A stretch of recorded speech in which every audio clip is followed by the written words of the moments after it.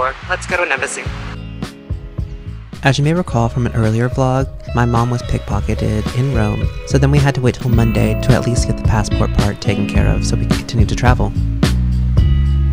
2 hours later, and we have an emergency passport.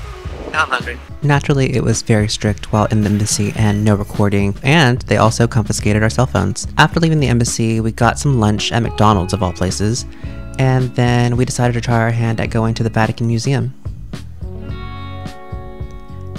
Thankfully, she brought her a cane, so we were able to skip through the line and get directly into the museum. It was sold out online for the day, so we decided to go in person, and there was a huge line. But because my mom had her cane, and Europe is so much more accommodating to the elderly, she was able to skip the line, and because I was with her, we got the VIP treatment and got to skip everybody. Which was nice because if you'll recall from that first vlog, we missed our time for our tickets, and so we actually wasted that money and didn't get to go because we overslept.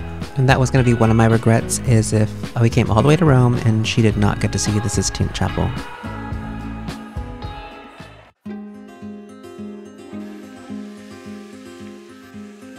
Because of the passport theft situation, we didn't plan out the last 2 days in Italy. But now we're back on track because we have a passport. We might go to Venice. We'll see. We got back to the Airbnb really early and did a couple of loads of laundry to prepare to possibly go to Venice. Here I am recording and trying to be cute. Just wait for it. Again, but slow.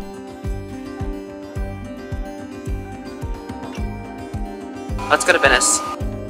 We were attempting to take the last train out to get there and travel during the night and arrive in Venice in the morning, but that didn't work out. So I got my military time wrong. Why can't they just go by a normal time?